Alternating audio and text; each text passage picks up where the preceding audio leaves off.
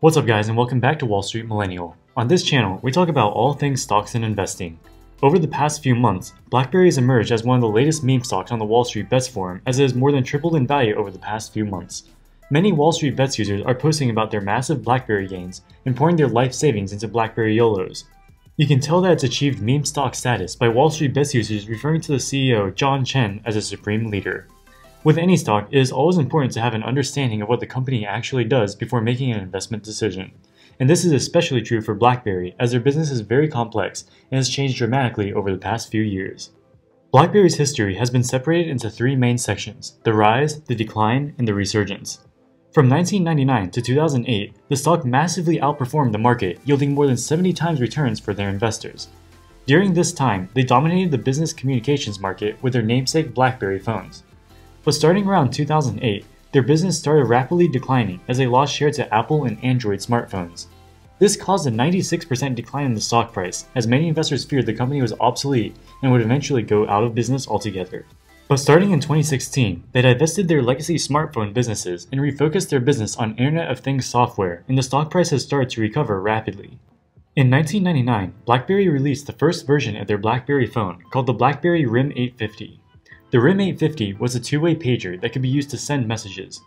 They chose to call it a BlackBerry because the buttons on the keyboard resembled the seeds on a blackberry fruit. The RIM 850 was an instant success among business people because they could now easily communicate from home and on business trips when they didn't have access to a traditional landline. But they really started to take off in 2002 when they released their first convergent smartphone BlackBerry, which allowed for email, text messaging, internet faxing, and web browsing. While these features might not sound exciting from today's perspective, they were revolutionary at the time. They were competing with the Nokia brick phone, which had no functionality besides making phone calls. The BlackBerry, on the other hand, had all the functionalities of a desktop computer at the time. The superiority of the product allowed them to grow to a peak of 50 million units sold in 2011, giving them roughly 20% of the global market share.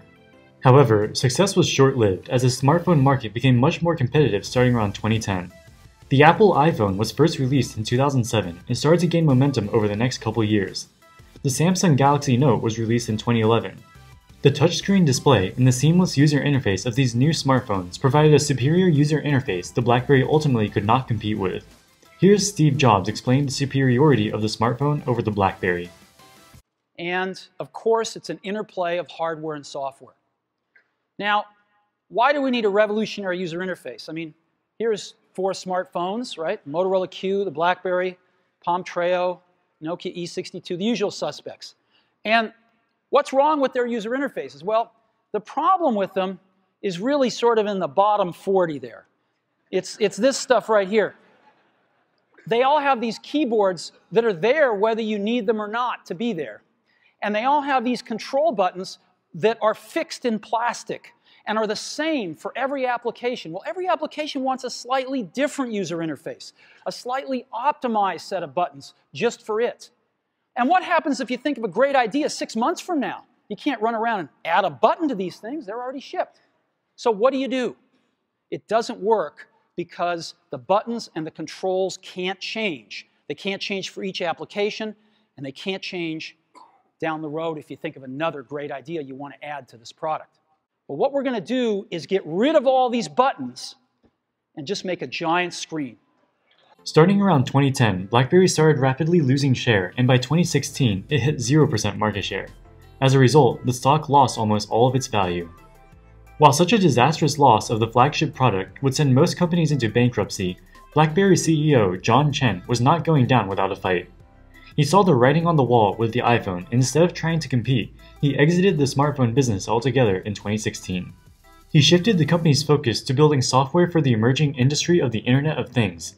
Internet of Things, or IoT, describes a network of physical objects that are embedded with sensors, software, and other technologies for the purpose of connecting and exchanging data with other devices and systems over the Internet.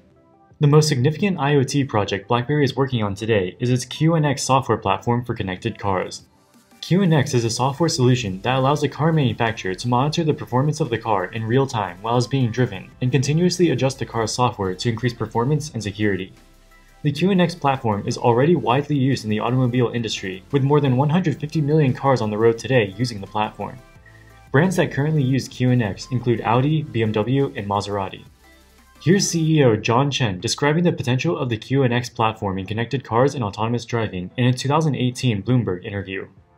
So then let's talk about the parts of the business that you see the most growth. Obviously, you've been talking about QNX today and the fact that there is some enthusiasm around driverless cars. But what's really going to drive your revenue numbers in the quarters ahead?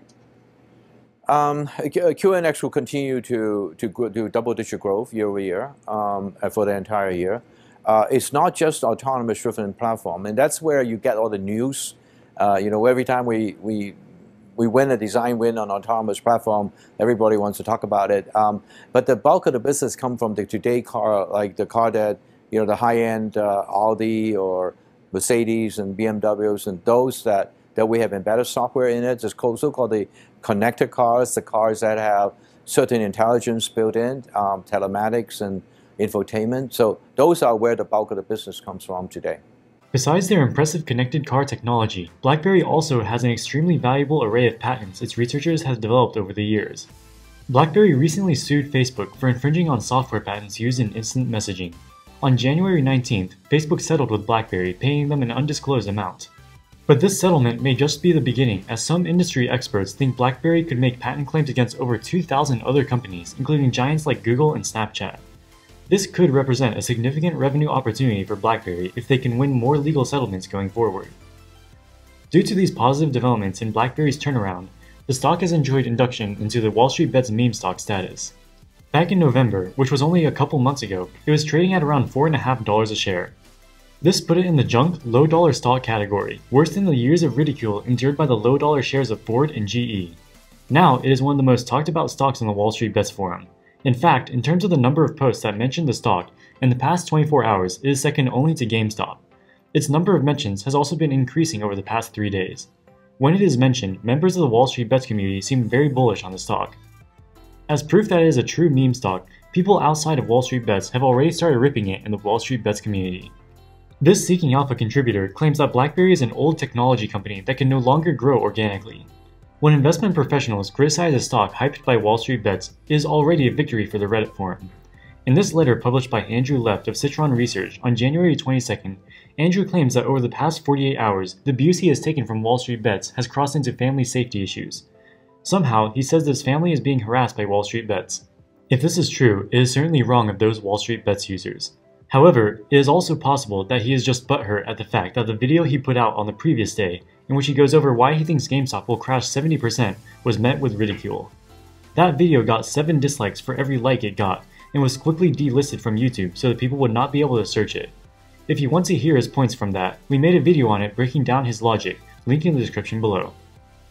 If you had caught on to GameStop before the short squeeze, he could have made thousands of dollars in just a few days. So could BlackBerry be the next GameStop? It certainly has the interest to become the next GameStop on the Wall Street Bets forum. But GameStop was also a small cap stock with significant short interest, so the actions of a few Wall Street Bets users could reasonably move the stock price. GameStop had a market cap of about $1.3 billion before the recent run-up, whereas BlackBerry's market cap has always been larger than that of GameStop. It currently stands at about $7.9 billion, significantly higher than GameStop's market cap before the short squeeze. However, compared to something like Tesla, with a market cap of over $800 billion, it definitely counts as a small cap stock. In terms of short interest, according to MarketBeat, there are about 34.5 million shares shorted in BlackBerry, up from 29.6 million shares.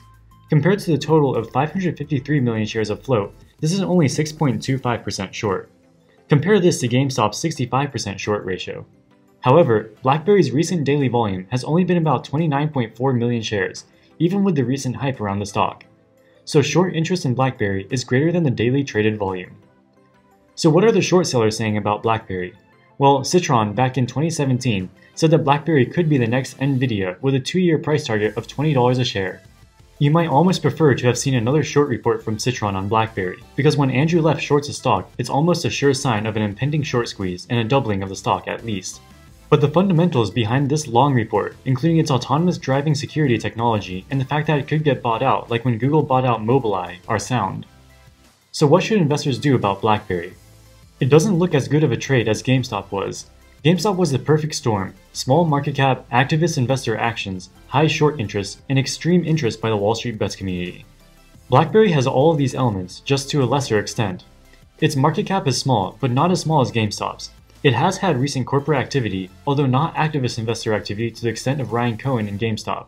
It has high short interest, but not as high as GameStop, and has interest on Wall Street bets, but is a clear second to GameStop. This is not to say that BlackBerry will not moon. Sooner or later, the GameStop trade will be over, and the next pump will happen. Right now, it seems like BlackBerry would be next in line, as long as it doesn't get too ahead of itself. The best thing to do now is probably to wait a bit before going all in, and if interest in the stock continues to grow ahead of any further run-up in the stock price, that could be a sign that it's about to pop. Alright guys, that wraps it up for this video. If you like the content, make sure to leave a like and subscribe. Also check us out on TikTok. In the meantime, thank you guys so much for watching. Wall Street Millennial, signing out.